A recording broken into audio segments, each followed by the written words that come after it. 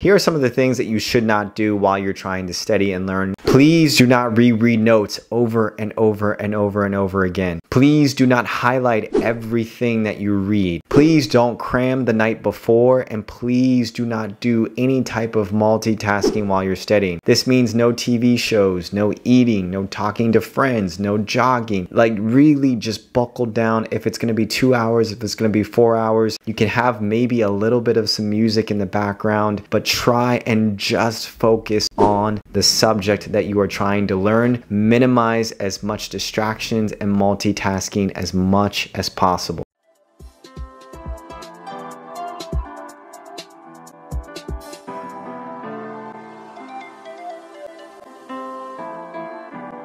What is going on, everyone? Welcome back to the channel. My name is Phil Sarpon. This is Phil's Guide to PsyD. This channel is dedicated to all things psychology, wellness, and graduate school. Today we're talking about how to study effectively, either as a student or even as a professional. Now, one of the things that I do is that I try and help students get into graduate school to be successful in graduate school and also as well in their early career. And if you like these videos, please be sure to subscribe and check out other videos that we will provide you in the future. There is a lot of research that shows that when you go into your lecture hall, you actually should not take any notes while your professor is lecturing. And one of the things that I've told students before is that typically a lot of professors will give their PowerPoints in advance. And one of the things I tell them is to kind of review or skim through those PowerPoints before they actually go into the lecture. And if your professor doesn't provide those PowerPoint lecture slides, maybe ask them or email them to see if they will, but try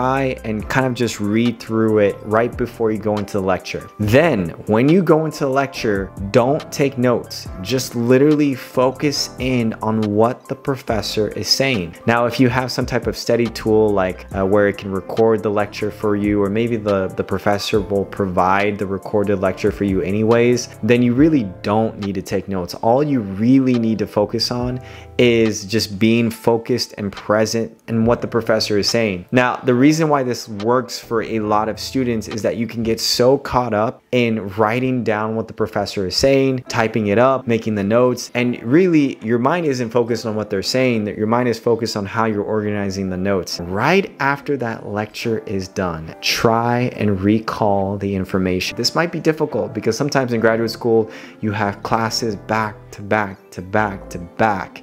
But as much as you can, usually you have maybe a 5-minute break, a 10-minute break before your next lecture.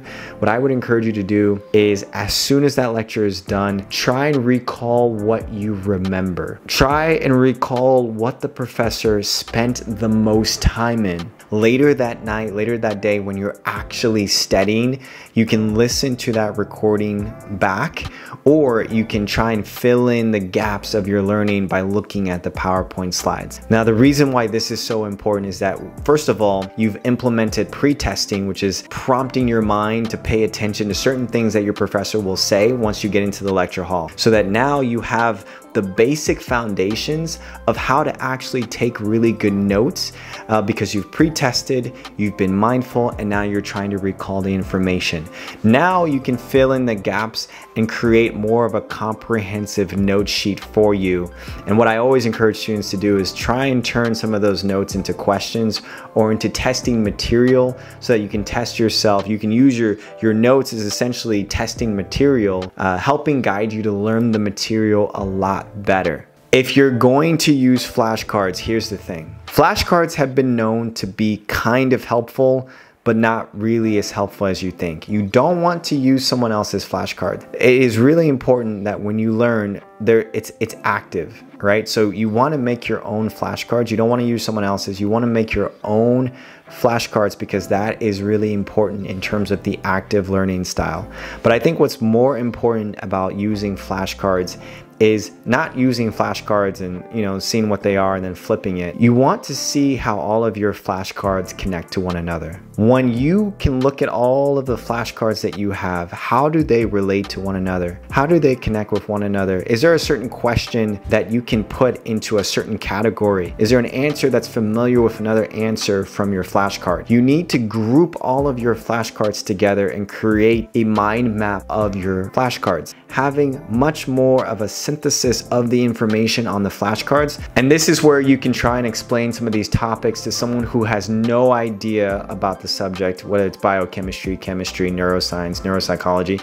Explain it to the layperson who has no idea what the terminology is, what you're even talking about it. If you get stuck in explaining to them, that means that you actually don't know the material as much as you think. So that means you need to go back to your flashcards, go back to your logic map, go back to your notes, create those questions from your notes, create those flashcards, build that logic map, and then go back and try and explain it to the person again. And again, the simpler that you can explain it to them, the faster that they can understand what you're talking about. It is a good sign that you actually know what you're talking about. And here's the thing, that's what professors do, right? Professors have years and years and years of education and training, and they're teaching you the material. Everyone knows that the best professors are the ones that can break down those really complex material into bite-sized pieces. One of the things that I started to do in graduate school, and this might seem a little intense, is that I would try and do it in 2 or 3 or 4 hour increments. And so I would maybe study for 2 hours and then take a 30-minute break, or I would study for 3 hours, take a 45-minute break. I would study for 4 hours and take a 1-hour break. Now, this may seem like a lot. It may seem really intense. It may seem like, oh, I don't know if I can focus for that long. But for me, the larger Pomodoro technique was much more better for me. I felt like I retained a lot more information. I felt like once I got into the zone, I could stay in the zone for a fairly decent amount of time. If that might potentially be helpful for you, you can also try that as well. But I would say, especially for all of these techniques, you might have to experiment with some of them to figure out what's going to work for you. If you have any questions about any of this, or if you need more help or more assistance or more guidance in surviving graduate school, please reach out to me at all my socials at Phil's Guide to PsyD. And with that, I will hopefully see you all in the next video.